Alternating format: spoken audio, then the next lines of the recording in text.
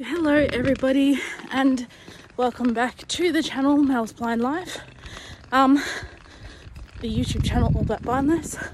First of all, I'm going to apologise for the bouncy camera. I'm currently walking to my local bus stop and today's video is going to be an overnight white cane adventure. I'm going to the city of Wangaratta, which is in the far northeast of Victoria, for something to do with my TAFE course that I'm currently taking. I'll tell you a bit more about that later. So here's my view in front of me. You can see I've got my cane and I'm using it. I will also explain a little bit later why I'm not bringing Penny with me, but it's a gorgeous morning. I'm just shorelining the nature strip here. So what I'm doing is I've got my cane and I'm running it along the edge of the footpath where the footpath meets the nature strip, and I'm using that to keep me on a relatively straight line. I'm not walking in the middle of the footpath because I tend to weave around a lot when I'm only using my cane. And also this footpath, as you might be able to see, in some places has some really big hedges that stick out on my left. So I've got my cane in my right hand and I'm shorelining the nature strip. So for those of you who don't know how it works in Australia, is we have the fence of the houses, then next to the fence we have the footpath, then running along beside the other side of the footpath is the nature strip, and then you have the gutter and around that tree the road. So in the UK it's called a pavement. No, in the UK they call the footpath the pavement, and or is it the US that they call it the pavement? I think they call it something different again in the UK, but don't quote me on that. But in Australia, the bit where a person walks along the street is called a footpath. So there you go. I'm going to stop filming now and I'll be back in a minute. Okay, ladies and gentlemen, I have got my self to the station. You'll probably recognize my background. I do a lot of filming here at Kyneton Station. I'm getting the up Swan Hill to Melbourne and then I'm catching a train to Wangaratta. So I'll tell you a bit more about that probably later, like I said. So it's a beautiful day actually. Today it's a shame I'm going to be spending the next 5.5 to 6 hours on public transport, but anyway, that's just how it is. I'll talk to you guys when the train gets here. Here comes the train going to Bendigo, which is the opposite way to the way I'm going, and that's a VLocity, of course.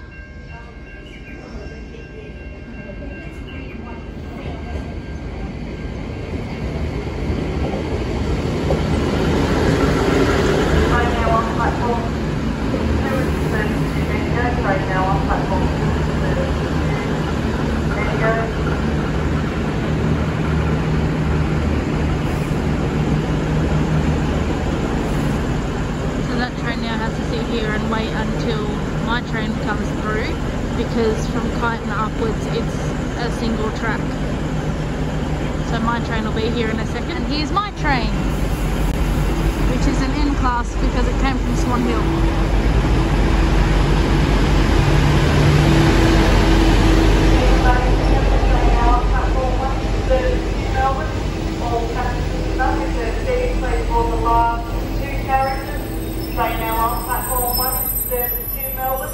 All passengers not reserved seats for the last 2 carriages. I repeat, all passengers not reserved seats for the last 2 carriages.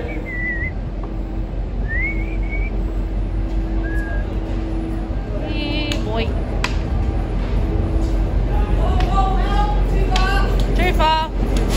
I'm right. I'm right. I can do it. Yep. You right, Mel? Yep, I will be. When I find the rail. Big step. Thanks, Nolan. You'll have to go that way, that's first class. So use this door, just go through those doors. Okay, thank you.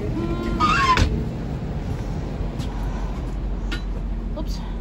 5, 4, 3, 2, 1, 0, 9. Hey guys, I'm on the train. So if you're wondering why when I walked into the train and counted backwards from 5 to 9, it's because the seat numbers start at 55. 5, 4, 3, yeah, 55, and then they go from the back of the carriage, they go backwards down to like 10, I think it is. So that's why I was counting backwards. So you'll see on the top here they have seat numbers, and so I just went and booked seat number 49, which is where I'm sitting, and I know the layout of the carriages because I've been travelling on these trains since before I could walk, so I knew to count backwards from 55 to get to 49, and it was all good. So that's why I counted backwards. Got an hour and 15 minutes on this train. Then the next train is 2.5 hours until we get to Langarata. Not bad at all. So here we are, ladies and gentlemen. We have arrived at Southern Cross Station as I open the door and step out onto the platform. Now, as I often do, I checked the arrival board on my V-Line app before we arrived at Southern Cross Station, and I found out which platform we'd be going to be arriving on, and so I turned left when I got off the train because I knew that was the way to go to find my way down to the Thank you very much. barriers. This is something for getting us here.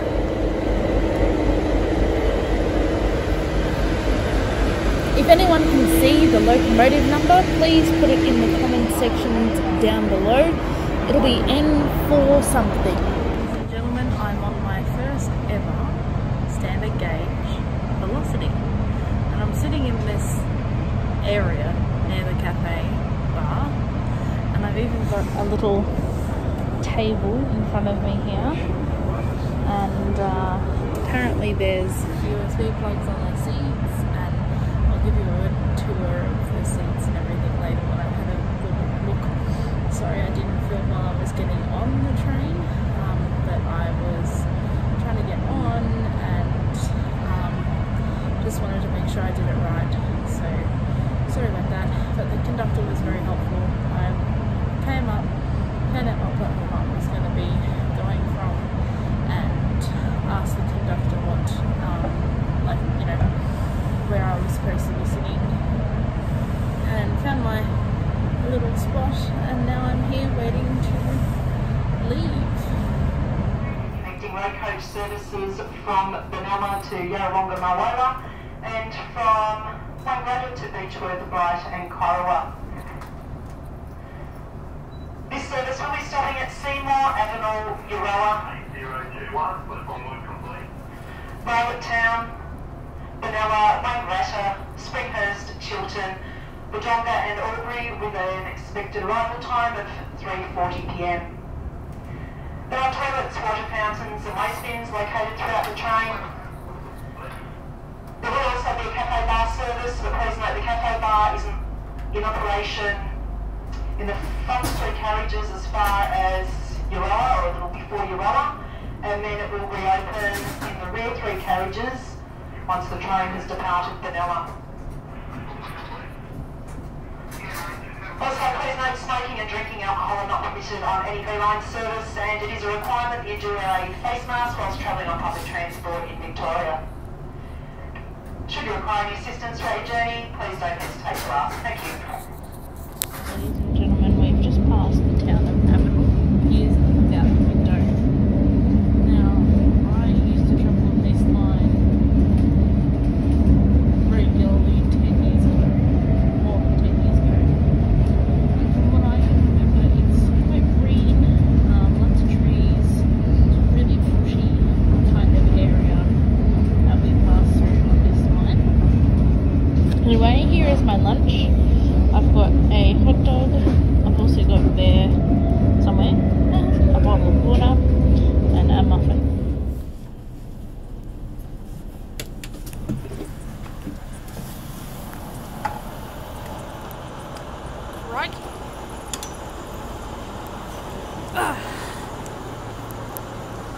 Hello, Wangaratta.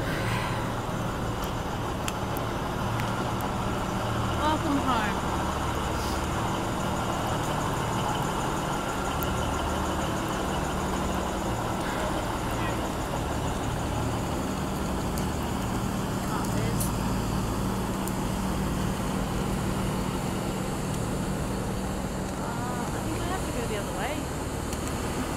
The train to leave, and then I'll figure out which way I have to go. I think I have to go back that way. It's a 6-car velocity.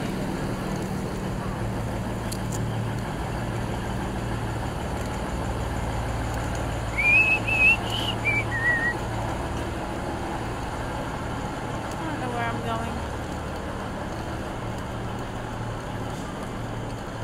I also don't know where I am.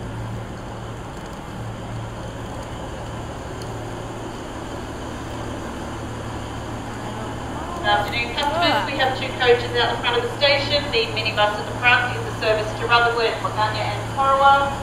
The coach behind it is the service to Beechworth, Birdleford, Paulpunker and Bright. Ah! Tiles. Building. Great start. Is it just straight through? I can't remember. Straight? Maybe? Maybe not. It is. Listen to that.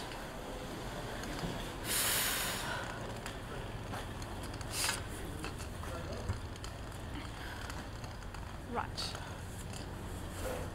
Room 16 here at the Garden View Motel in Wangaratta.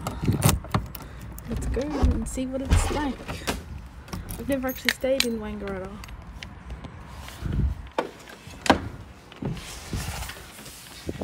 Step.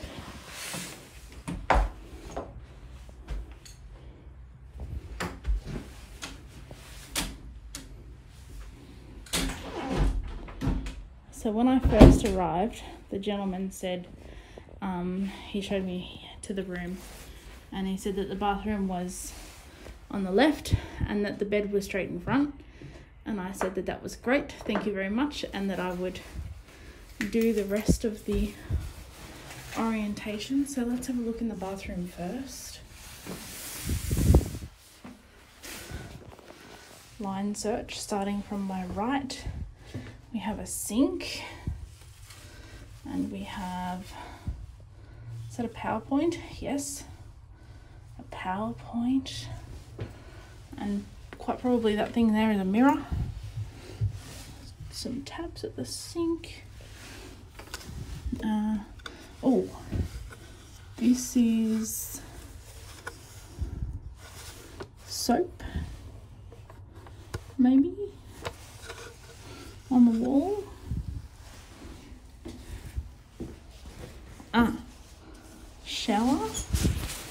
Shower.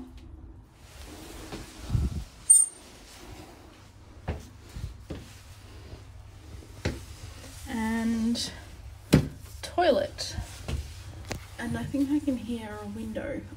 Yes, window, toilet paper. And on the back of the door, is there a towel? So got my backpack on, so reversing in this small space isn't easy. I thought I felt towel. There's a handrail there with some sort of a towel on it.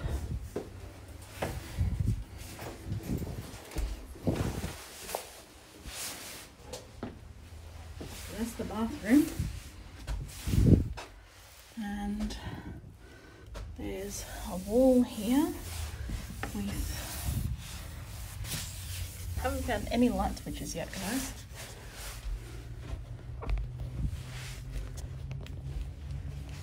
Oh, a chair. And in front of the chair is a table. A small square table with a second chair and a bench thing.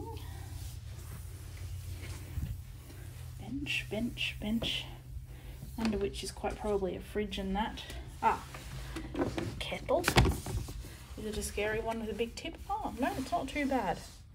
I don't think I'll be too terrified of pouring that kettle. Another bench with a,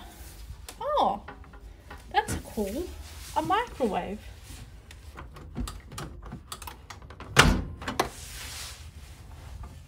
And it's actually quite clean. And then in this corner here, you have drapeage, which is covering up a window that I can't find. Oh, hang on. You go that way or that way? That way. Oh, yes. A blind. And is this a door? Or it's a door. Does it have two locks or just one? It's a door.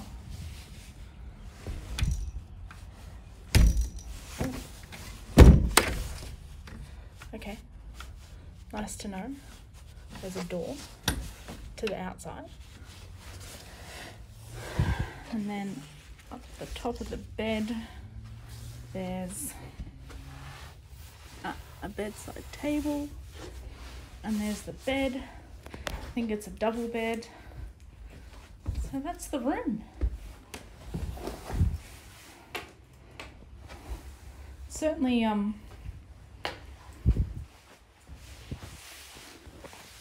it was called a budget room, and look, it's very nice. But it's definitely, like, I don't want to say it's really definitely budget and it's shocking, but it's like definitely, you know, it's definitely nice, and it's definitely a, you know, sort of a, it's your bed and your shower, and it's not one of those, you know, sometimes you have a motel room that you're like, oh, I just want to hang out in here forever, and just found a wardrobe I didn't know existed. And like the hotel I was at in my other holiday to Sydney, I could have stayed in those rooms for a long time. But there's enough space, like the bed, between the bed and the wall here, there's enough space that if I had Penny, I could put her mat there in front of the wardrobe and it would be okay. I'm going to go to the bathroom and then I'm going to investigate what's out that door.